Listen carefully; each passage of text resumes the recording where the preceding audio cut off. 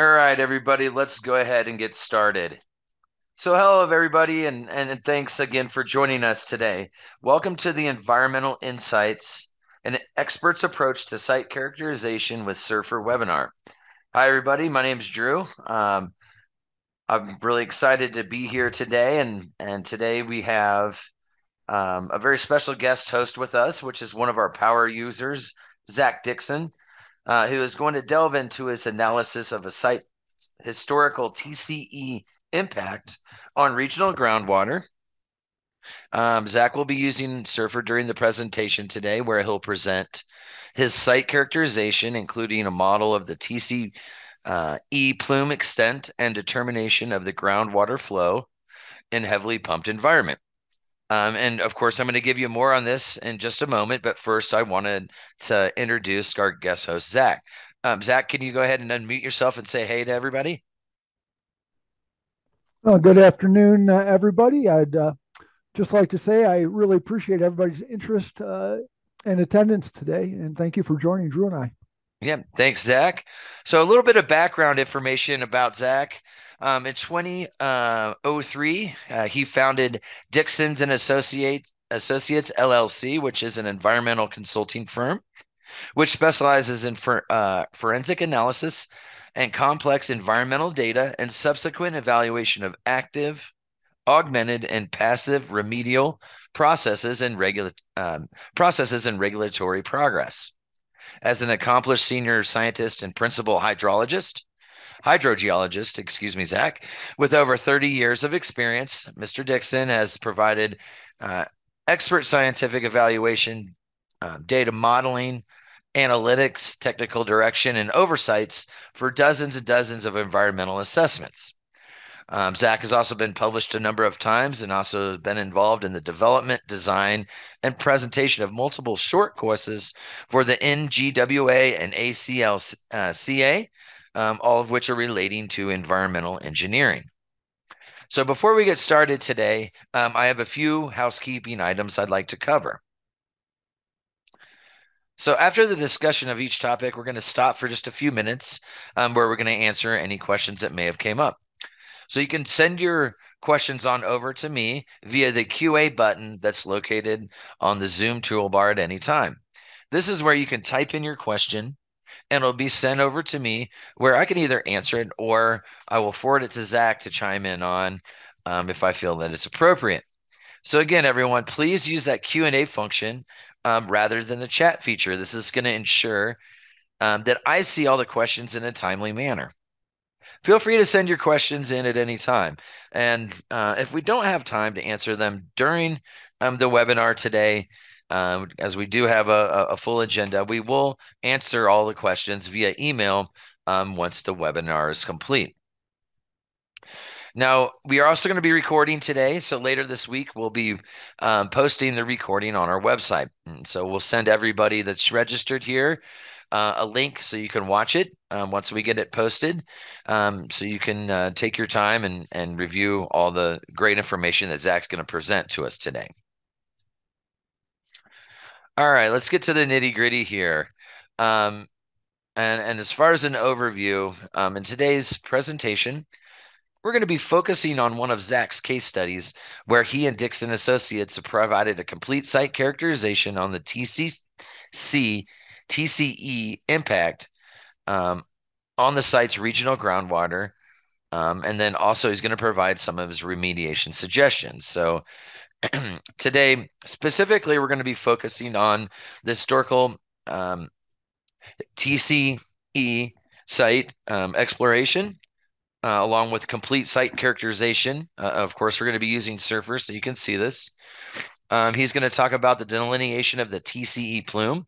And also, we're going to talk about that in 2D and in 3D, where he's going to showcase his final results. And then also, he's going to give some first-hand accounts of the recommendations derived from his Surfer model. So, all right, Zach, let's go ahead and get started. And I'm going to pass this off to you here in just a second. Doing so, can you start off today by framing the background story of the site and maybe talk about a few of the challenges that you were facing on this site? And I'm going to go ahead and pass it on over to you. And take it away, Zach. Thanks. Thank you so much, Drew. Um, yeah, so let's describe really briefly here. We're going to take a look at where this model sits currently. This is one of the views the model can display of many. This model incorporates a whole series of data. And what we're started off with, the reason this model needed to be created was we had a client that was accused of dumping TC into the groundwater at their site. And we're just going to go, this is where our model actually looks like in kind of its final form. But let's go start out with what the model was that the water board presented to these people. So we're going to go to this particular figure here. And we're looking at what the water board identified in their cleanup and abatement order for the Thread Lane property, which is located right here below the bullseye of the plume that the water board's created. And based on this analysis, they decided that the bullseye was, directly underneath the property that was associated with the release. So first, let's go ahead and talk a little bit now. We have an understanding of that. Let's just talk a little bit about the geology of the area. The site is located in the Central Coast Ranges of California, and it's in the Central Valley groundwater, San Luis Obispo Valley groundwater basin here in California.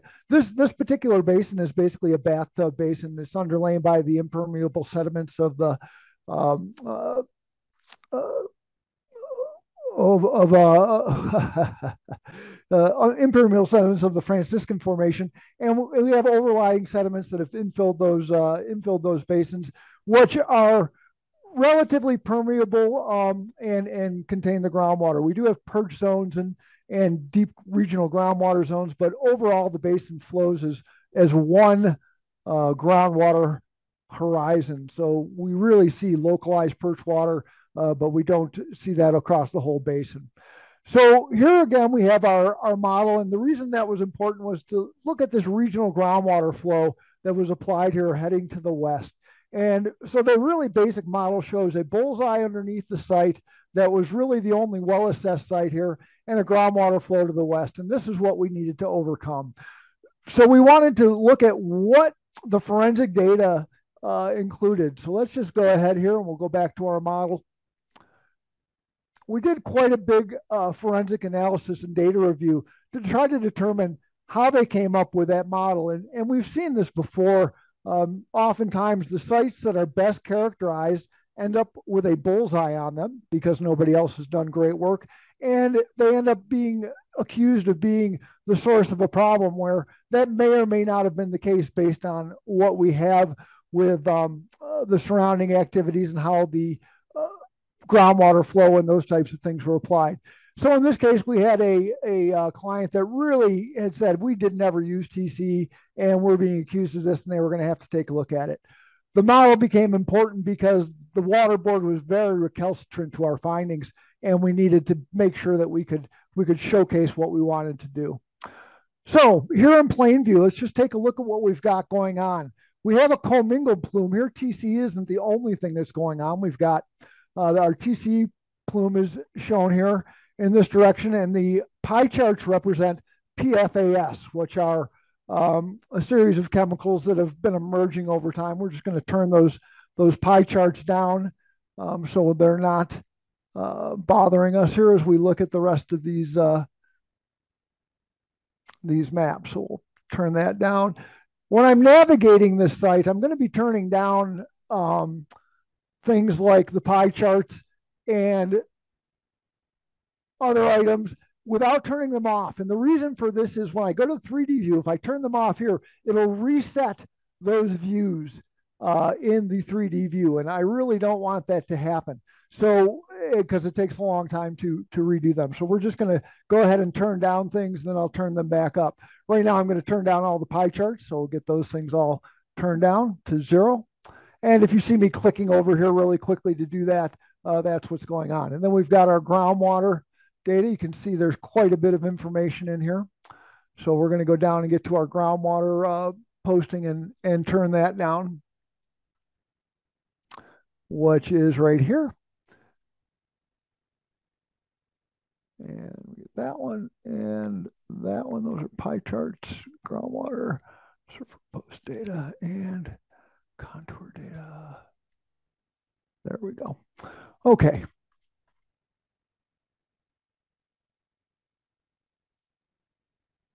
Apologize here. I've lost my particular groundwater vector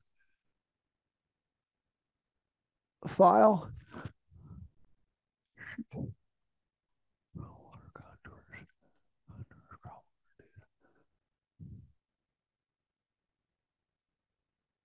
Okay, well, we'll just continue on here. We want to go ahead and just take a look at where we're at. We've got the airport sitting around here. We've got our site, industrial site, sitting right here, and we have Central Coast Labs, which is identified now as the source of our location here. In order to see all this, let's go ahead and, oh gosh.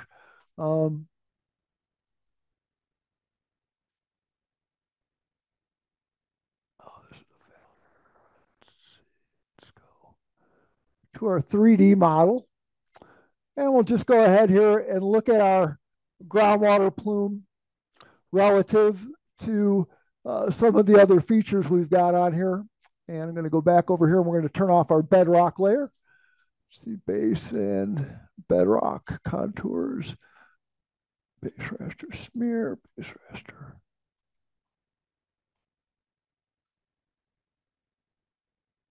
Oh, my apologies here for taking this time. Post smear contours. There we go. We want to turn that one down and I want to turn, there we go. Now we've got our bedrock data off and we can go ahead and just look at the groundwater surface relative to our groundwater plume, our soil vapor plume for the same data. And these are the PAF source area plumes, the PFAS that were the source of the pie charts that we were looking at. So you can see here, we've been able to define our groundwater plume pretty well with kriging and get it blanked in to its full depth. And if I want to go ahead and just turn on here what we have for borings for the area, I've got all my drill holes in there. We can turn those on. And you can see my borings will start to come in and we have a volume of data for boring. So this is the data that all the model is based on. And we have broken down into any of various categories. So I can say I want to just look at where I had soil data for USCS. And we can turn that on and turn that off. And you can see here, we now have all our USGS classifications and soil profiles. If I wanted to look at, say, where my bedrock top is that I've called based on this data, we can turn off our USCS classifications and we can actually see just the depths where I put my bedrock layer. And we're just going to go back over here. You can see those balls will go back over here and I'll turn on the bedrock layer over here, base bedrock.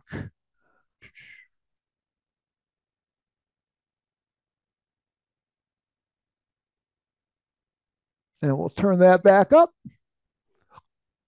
And we go back to our 3D view and you can now see that the bedrock layer would match each of those borings that I hit.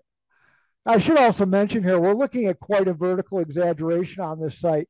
The environment, just to show this, is about a 10 times, but just to briefly, we'll bring it back to no vertical exaggeration to kind of show you how that's looking. You're looking about 100 feet of elevation gain in between the top and the bottom of the model. So we really need that vertical exaggeration to go ahead and see these things. We can come up, and I was running it at about a 10 times. Again, 10, and we'll get to that. There we go. And so now we've got that plume. And we can do some other things in here. I've created different ways to look at these plumes, but these are pretty good. If I wanted to show where I had data for soil, I can look at just my TCE soil vapor data that I've contoured over here. And I double clicked it, but we'll do it again with one click. And you can see all our soil vapor data has now come in with locations and postings and the like. And again, we're only broken down here, only limited by what I want to see, by how I wish to break down the data. So in this case, I broke this down into obviously TCE vapor. If I had multiple areas, I would have done them differently, but I could have done separate areas or one area. In this case, I only had one for the vapor, so we went ahead and dealt with that. Did the same kind of gridding for the groundwater, and then blanked out the file to match my model. And we can also bring up, if I wanted to see my PFAS totals in soil, I could bring those up, and you'll see now we're going to populate our PFAS concentrations upon which our three-dimensional visualizations for this data is made. If we wanted to bring in, say, the surface that you can't really see there, but you wanted to bring up a map of your surface grid, we can bring that up here. And I think this should bring into our three-dimensional viewer a little bit of that surface. Let's see. Try it again down here with.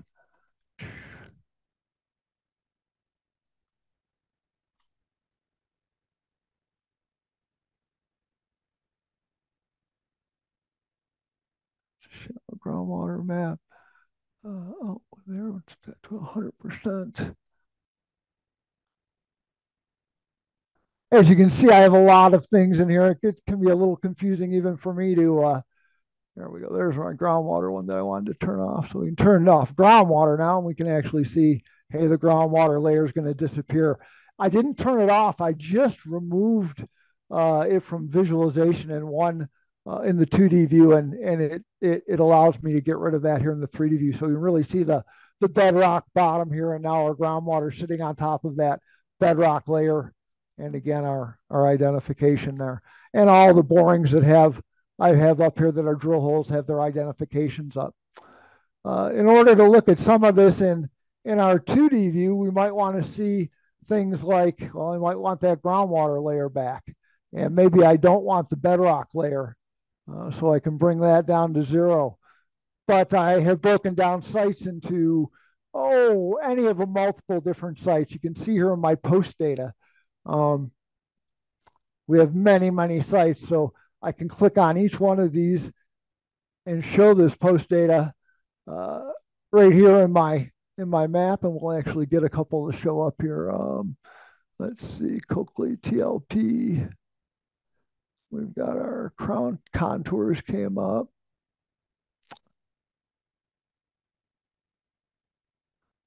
Turn off the contours, and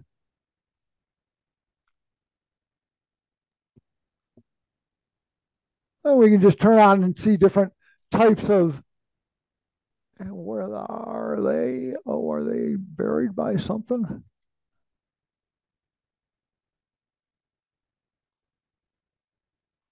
Well, that didn't work out as well as I would have liked.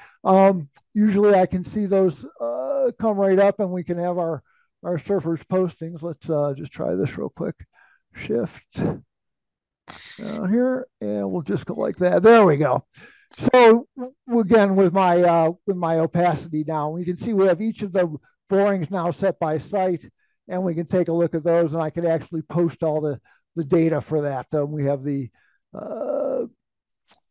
actual locations for all of them, and here we can go ahead and put that on, and you'll be able to see that we have each location, and I can actually post the data to that, which we've done here in an area where I need to zoom in. This model is made to be kind of explored, so you can see we have everything broken down by site, but you might have to zoom in to see the different types of borings. They're classified by location, groundwater, soil, etc. Again, only broken down by, limited by my imagination to bring things down.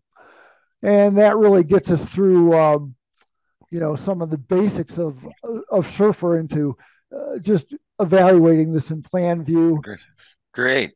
Hey Zach, I'm going to stop you there for just a moment, and I wanted to take a quick break to see if we had any um, There we um, go. Wow. questions from the audience here. So if anybody has any questions, we're going to take a brief break here and go ahead and send those on in.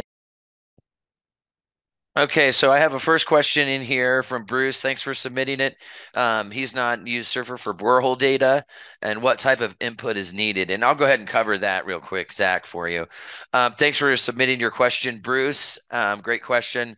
Uh, Surfer needs either a collars table and a separate samples table, or a collars table and a deviation survey and a samples table. And so all three of those different data types need to be combined together. And what I'm going to do is I will send you and I'll post you a link to some more information that has more detailed about those different tables. But it's a very simple drill hole layer is a very simple layer to create, and then from there.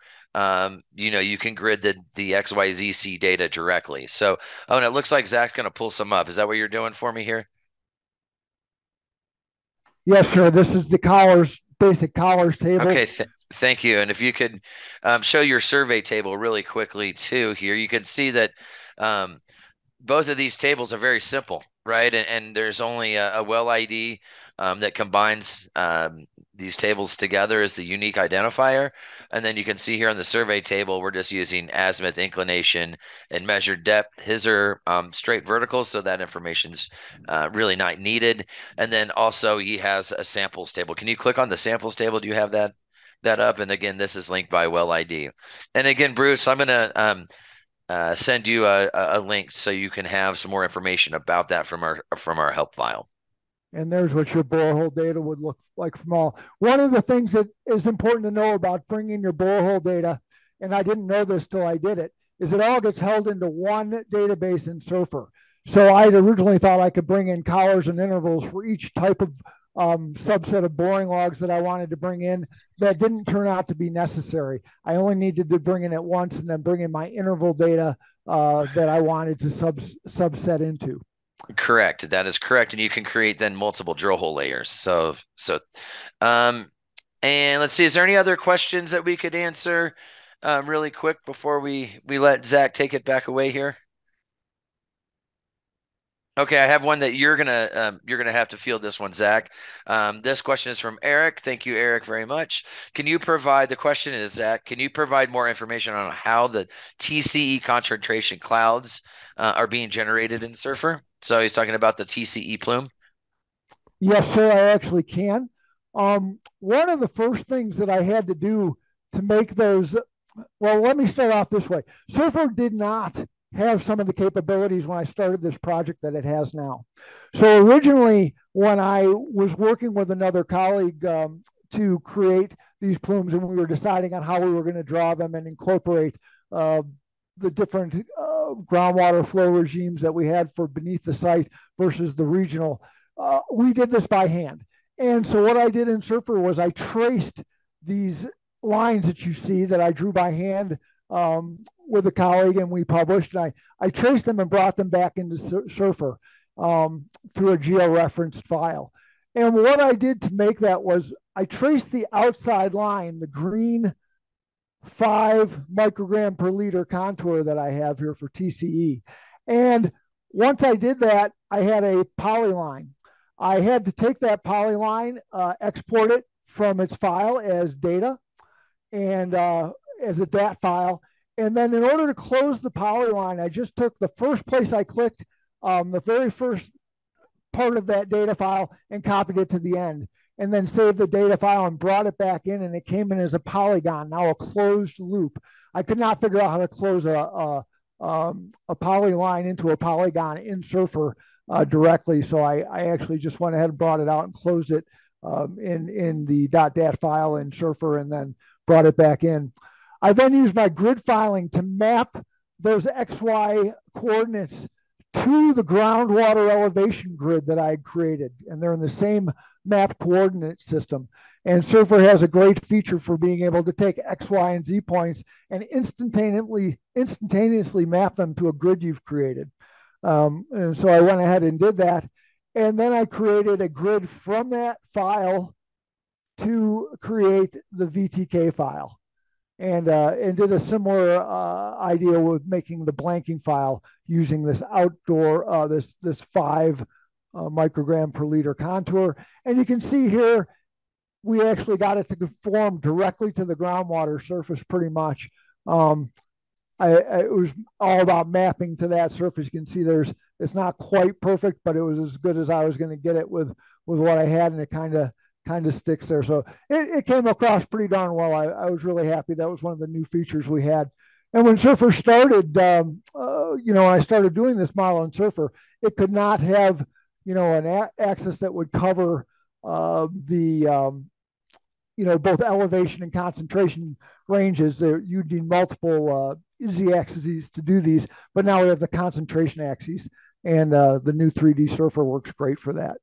And I will add that if you can get in a point cloud model to help you base your model off of, you're doing really well. You've got a great base.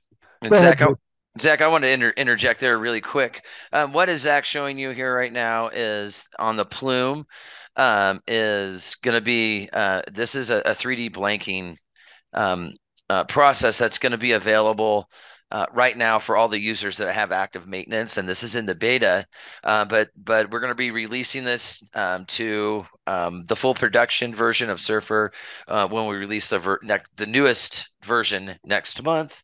So for those of you that don't have active maintenance that are out there, this is something for you to check in on, so you can have access to our new release that again is going to come out next month. And so this nice little blanking that he did in the 3D is available in our beta, and is also available to again current maintenance active maintenance users. So go ahead and check your maintenance if this is something that would be applicable to your workflows. All right, Zach, go ahead and take it. Okay, so the other thing that was really important about this site, I mean, we were really trying to overcome a bad idea that the regional board had, and how they applied their understanding of the data. One of the things that was pretty important here was they applied a regional groundwater flow of westerly, which is absolutely correct for the overall aquifer, but it is incorrect in the highly pumped area of the site that we're working on, and the neighboring community where they withdraw water for personal use and their household use in the area around there. We'll just take a quick look here at the map. You can see we're in a prime area. We've got a light industrial area here. We have all residential areas around here that are pumping from these wells and using them, and then we've got the airport. So we have a highly pumped environment here. And if we go back here and to look at my basic model, you can see some of that impact actually down here on this surface. It's a little hard to see, but there's a small depression right about here. And that's really where one of our major wells that is pumping is doing quite a bit of work. And I'm just going to show you real briefly the impacts. We have only one really good environmental monitoring well set in the area. We have 3 wells that sit right across this property in a nice triangle. So we have a really nice well set here.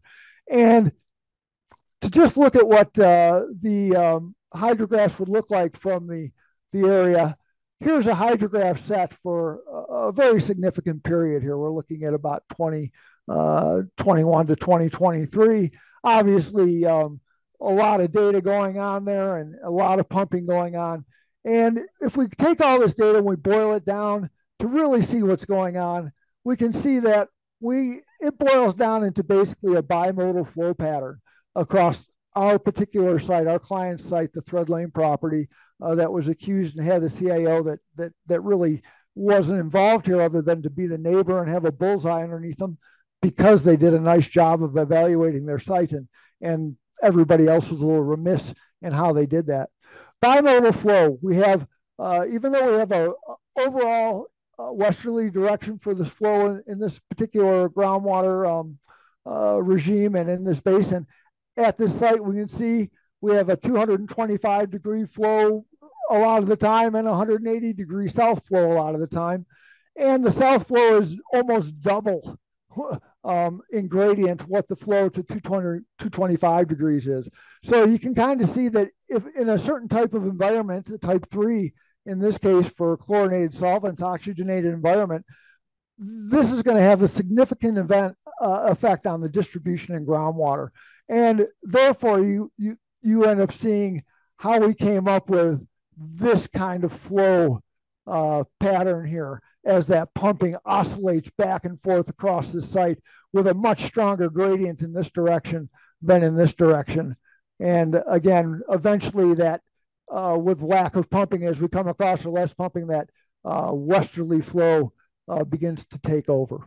And so that's really what we have going on with those particular issues. And this was really a site about not only defining the extents of the plume by collecting, groundwater samples at all the wells that we could surrounding this without doing our own drilling, but actually going to people's houses and knocking on doors and putting in systems and trying to minimize these impacts to folks.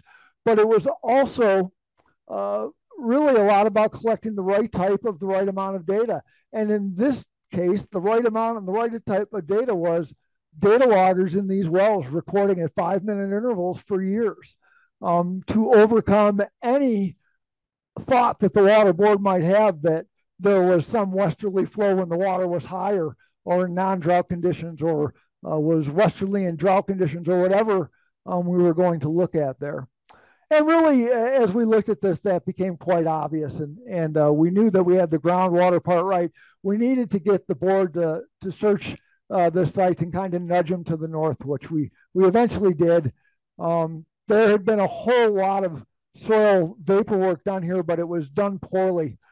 It was a passive soil vapor sampling program, took hundreds of samples. They did not use any control points of active soil vapor. And literally, if we look at the CAO maps here, I'll go down a little bit further here. If I look at my CAO for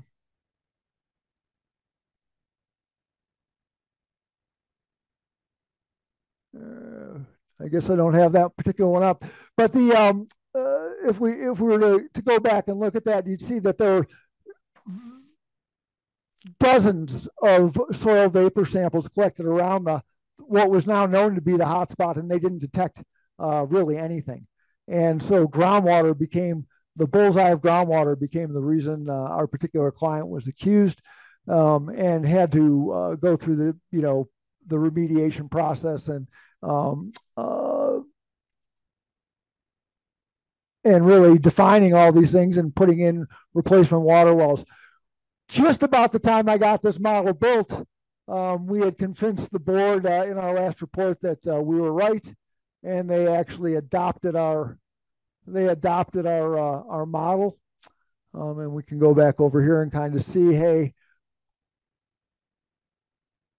CAO, they adopted our vapor model and they adopted our groundwater model.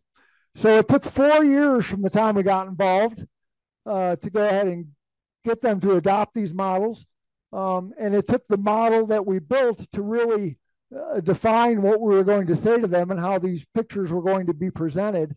We never did get to present this in a regulatory meeting. We had pretty much solved the problem by the time I got this model built, but it was the definition of the basis for all the graphics that we did, and certainly is going to be useful moving forward if you had to, well, let's say I wanted to find out where groundwater was. One of the great things about this is I added a whole bunch of things in here. We can actually look at where groundwater was encountered during drilling, where it's stabilized, where it actually is, so high, low, current. And we can also look at, in this case, I've got the groundwater existing. So I'm going to turn that on here. So we've got our screen intervals. We'll get rid of, that's good. And so you can see here now I've got my screen intervals and where groundwater is. We'll turn off the bedrock if I have that on, groundwater, PAFS. So that's good. So, and we can actually see where they line up with each well. So I can get a really good idea, if I have the information, of whether my data is valid from any particular well. Are we sampling the bottom of a well? Are we sampling groundwater that's within the screen, above the screen, below the screen, or are we sampling stagnant water from an end cap on a monitoring site?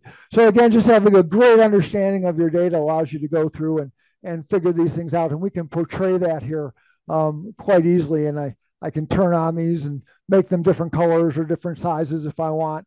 Kind of see what I want. We'll go ahead and turn off our soil data because we've looked at that. And by the way, with navigation, once you have your plan view model fixed and you're just using the percent visibility to do things, you can click on and off anything you want in 3D view and it'll come back to how it's supposed to be. So, and now you can see anywhere I have red balls, I would have some data about what's going on with where groundwater is and where stability is. Zach, I wanted to take another little a brief pause here that we could answer a couple questions that have come up since the last time we take a break, and then and again we'll pause here at the very end and discuss any other questions that may have come up. I've got two questions. First one's from Tom, and I'll actually field this one, Zach. So Tom's question is: now that Voxler is retired, are the 3D features being added to Surfer intended to provide the similar functionality for 3D modeling and volume rendering that could previously be done in Voxler? And Tom, you nailed it. Thanks for sending your question in. Yes, you nailed it. We're in the process of moving all the viable functionality over from Voxler into Surfer, and you'll see with each release, which is typically a couple times a year, that we will have more and more functionality now available. And if you didn't catch it from my last comment, at the last time we took a pause, we do release the new functionality that we're going to have in the next version in a beta version. And so we will have some more 3D functionality available in the regular version next month. And again, in the beta version, when that's released next month as well, some additional 3D functionality. So right now we have the same volume rendering techniques, isosurfacing, and calculating volumetrics that you can do inside of Voxler, and you'll see much more of that becoming available over time. Particularly let's see, what do we have coming up? We've got image slicing and block rendering coming out this next month, and there'll be some additional stuff that is going to be into beta that you'll have to wait and see what we have to add. For those of you that are wondering if you have access, you can always to the new functionality and new features. You can always check to see what your maintenance status is by clicking File, License Info, and it'll tell you on the dialog. And so if you're not in active maintenance, please reach out to us and get your maintenance renewed so you do have access to the new functionality that we're releasing. All right, thanks a lot. And then I have a question for you. This is from Liliana. She was curious about how the rows diagrams were being created. Can you go ahead and speak to that, Zach? Absolutely. The ROSE diagrams were actually a bunch of fun to do. And what we basically did there was we collected that data using data loggers. The data loggers ran freely. We measured them. We'd collect a measurement when we go out there in the morning. And I didn't actually do the field work, but the fellow that did it was fantastic. He'd go out there, get the measurement, run around, and then get those out of there. We'd correlate them all to the nearest measurement, and then I would actually do that in Grapher. We had to find I couldn't design this. I tried. We had to find a 3-point estimator, and if you do a search on the internet, Uncle Sam has made a 3-point estimator that you can actually find and download, and it'll handle hundreds of thousands of records. So I actually found that file, and I used the 3-point estimator to take my Solinus data logger data that I'd correlated to an elevation, and would calculate the vector gradients and direction and magnitudes and those types of things. Fantastic project, and then I'd go ahead and take that data and bring it into Grapher and do a rows plot with the data. Pretty simple data set once you get it done. And I can show you an example. I don't know if I have one sitting right here, but certainly I can provide an example of a. Then Zach, how did you then get those into the surfer model? Well, they are only in the surfer model in terms of I've got a georeferenced rows diagram for the site. So I actually, and I've been clicking around to other just to make it easy, so I didn't have to zoom in. But you can see here I brought in a series of base files here. So if I wanted to show the rows diagram, I could just go ahead and turn that on and bring up my deal, and I don't see it come up, of course. But we have it sitting right here in the model is a where did that go? Oh my gosh, I just had it. I just have it sitting right in here as the there we go. There's my rows diagram. I was clicking on the wrong thing. So if what I did here is I georeferenced it to the center of my well this is the center of the only environmental network here. And so this would be roughly where that flow would be created for. Okay, so you can see the flow direction at that one location and then extract. That's great. So I'm going to let you, we've got about maybe 10 more minutes max. If you could maybe give us a little bit of dialogue about what you gleaned from the model and what your recommendations were remediation wise, that'd be great. And then we'll finish up with just a couple minutes of Q&A. So thanks a lot, Zach, and I'm going to let you take it away. All right, Drew. Well, let's see here. The basic insights. First of all, if you have access to the data, it's certainly worth putting in to a model format. And if you have point cloud data to help you out, which is not always available for airports and certain areas in the United States, but it is generally widely available, you can really make a robust model that can be highly accurate and help you determine where you might want to drill a boring and where you might want to set your well screens relative to the data that you have. So a very useful database tool for future planning. Also very useful for showing the stakeholders, hey, this is why we don't agree with your model. We never got to get to the point with the water board where we had a meeting. We actually asked for a meeting for 2 years. A lot of this data was available in 2019 when the order was issued, but they simply hadn't looked at it.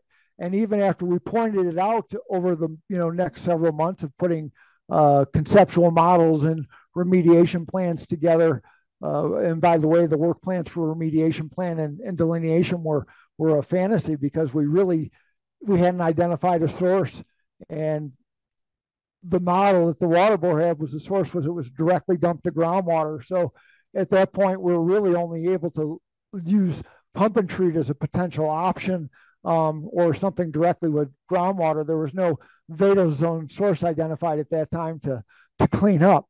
So we wrote all those documents knowing that as we got into this, they were going to have to be reworked.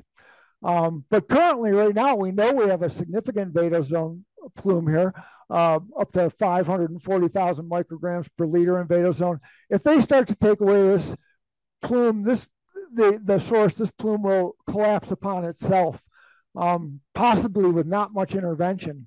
And the fact is, this plume has been here. It was identified in 1998, first identified. It was actually, its provenance goes back to the 80s and 90s when they were doing asphalt testing, rinsing asphalt with TCE to do some testing for road work.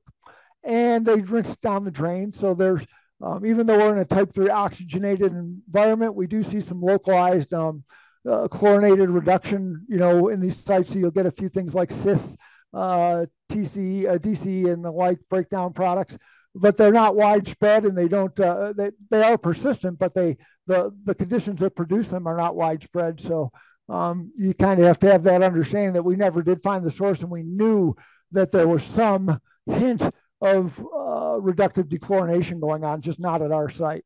So that was some major insights. There are definitely quite a few here. We had a stable plume. We knew from all the data that we had that, again, the plume was, started in the 80s, identified in the 90s, and now investigated in the 2020s. And it was stable. It wasn't going anywhere. It wasn't getting bigger, but it wasn't getting smaller. And the concentrations of this perimeter were quite clean and stable. So what we really would say for remediation is you focus on here. We get comments of, well, what's going on in this area? We don't have contours. We don't have control. How do you know this lobe over here is going this way? And those are really academic questions. If we take away the source, this is going to recede back to the plume. This is going to recede back to the plume. They start doing some vapor extraction in here, will do pretty well. You may put some inoculants or some other additives into the groundwater, but I think there needs to be concern about, some other potential for producing vinyl chloride or other impacts to your neighbors that you may not want. So a lot of remedial options here, but the biggest one being get rid of that vadozone plume, and this thing will most likely collapse on itself. Evaluate your groundwater using the existing monitoring well network, and then see if additives might be worth it. If you can avoid pump and treat, you always want to. How much air do we want to pollute to clean up groundwater? In this case, we know people are drinking it, but we are also treating it. And then insights related to PFAS presence in TCE commingled plume. Very common. This is not uncommon at all. And PFAS competes with TCE for treatment systems for drinking water if they're activated carbon type treatment systems. So you really have to pay attention to that. We see that PFAS seems to break through quicker than TCE does through most of those systems. So depending on who's doing what, and in this case you have one contract, one responsible party for TCE and one responsible for PFAS, and those costs can probably, the way they go about allocating those costs and determining who's going to pay for what breakthrough at what time should be kind of interesting to see. We never really dealt with it that much while we were running the systems. We just monitored for TC breakthrough at the midpoint, and if we had it, we changed out the filters and moved on. And so that's some of the huger insights that we learn from doing these models, obviously, and we can see where the impact is and what families are being affected. And certainly there's a lot of concern of the people living in this area about these impacts. I think that's the basics there, Drew. Great. Thank you so much. Now, I'm going to open it up one last time for any questions. So if anybody has any outstanding questions for Zach or about Surfer, please send those in, and we'll take just a few more minutes to answer any unanswered questions before we conclude the presentation today. So everybody, please go ahead and send those on in, and we'd be happy to answer them.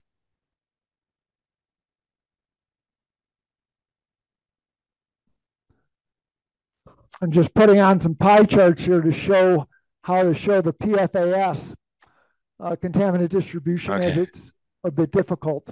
Zach, I've got a pretty decent question for you here, and I'm curious as well. And this is from Liliana again. She is wondering how large is your Surfer project file? And then before you answer that, I wanted to add in that he is using a number of LiDAR files for the ground surface. So there's a ton of data that was taken from the 3DEP program, and that's also in the file, which does substantially increase that file size. So go ahead and if you could answer this question. And it looks like we have another question coming up too, Zach. So. Okay, let's see here. It was about a gigabyte to get this file set up. When I finally took out the things I didn't like or were redundant because of how this model got built over years. And so that's why you see me kind of scrolling around the left-hand side a little bit. I can confuse myself even. But it's about a gigabyte, and I did have to upload it, to share it. I couldn't just email this to people, although I could do the PDF views and send those to folks, and that did seem to work okay. And then just briefly here, I put up the pie charts for PFAS, and I just wanted to briefly say this was a great insight as well. It's very difficult to contour PFAS data because it's so widespread.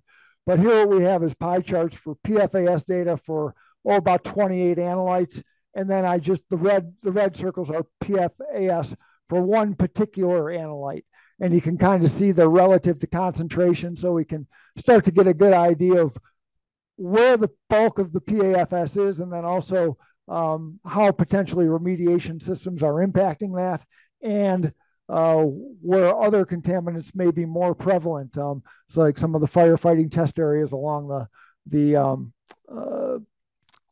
the perimeter of the airport, where they used to do some things, you might see higher concentrations of certain analytes than you would see in the remediation zones or in the places where we're a little further away from the source. We've got a few more questions here. The first one is from David. What types of 3D interpolation is available, and which ones were used to interpolate the TCE clouds? And I'm going to go ahead and answer that for you. Go ahead. So we have the same available methods that were done or used inside of Voxler. Inside of Surfer, we've taken it a little bit further. You can drill drill hole data or drill hole layer, or we can do an XYZC point cloud. And your choices are inverse distance to a power, local polynomial, and data metrics. 90.9% of our users are going to use inverse distance. Now we do have full control over the gridding parameters, but you would need to take a look at inside Surfer to actually see those. And it looks like we've got one more question here to answer. And this is from Danae, and her question is, how, and if it was the model presented in a report? So the functionality of 3D is really powerful.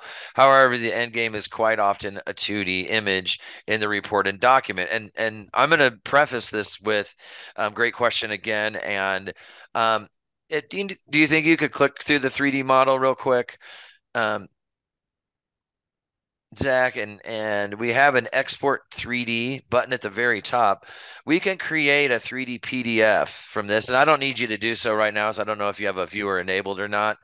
But we can create a 3D PDF that can be put into a report that gives you full rotation of the model and is easily shareable from file size wise.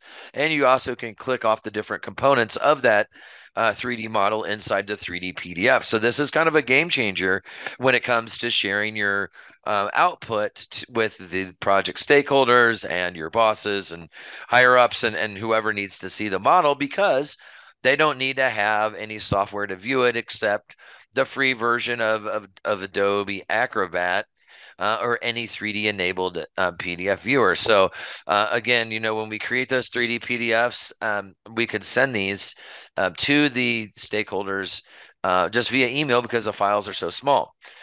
So that being said, yes, often the 2D image is what's included in the report document. However, it can have an accompanying 3D PDF that can show the full rotation and model components. So great question, Danae. So looks like we've got all the questions answered. And if you could go ahead and click to the thanks slide for us there, Zach.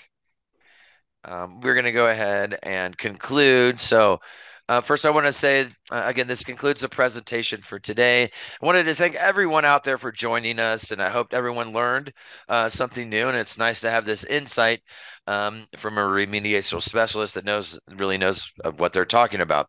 Again, later this week, we're going to be sending everyone a recording or a link to watch the recording, so you can follow along again at your own pace, or if you want to send it to a friend, you certainly can.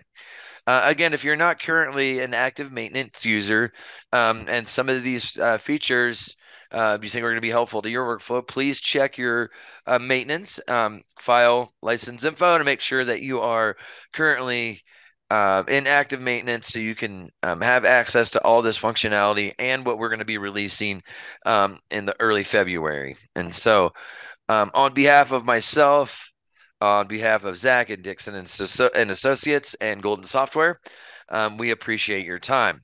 And please note that we do have Zach's email here. Please feel free to email Zach any questions you have, or send any of your questions to surfersupport@goldensoftware.com. And of course, our Surfer Support can be found online or knowledge-based articles and webinar recordings at support.goldensoftware.com. Again, we thank everybody and have a great afternoon.